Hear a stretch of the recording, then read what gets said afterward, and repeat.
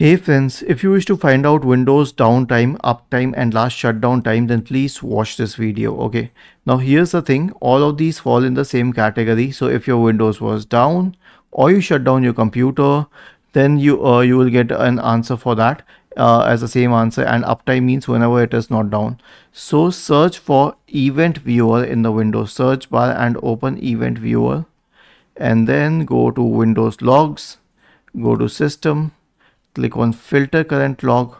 There's something called as all event ID. Search for 6005 here. Click on OK and you'll get a burst of information.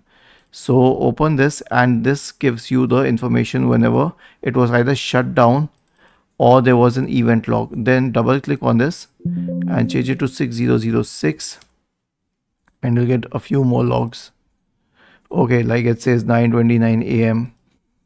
and then it says 9:48 a.m. in the night. So this is when it was either shut down or it was the event log service was stopped. It means it was either shut down or the system was facing issues. In 99.9% cases it is usually shut down. Was this helpful? If yes, then please subscribe to the channel, and if not, then let us know in the comment section of the video on how we could help you further. Thank you for watching this video and have a nice day.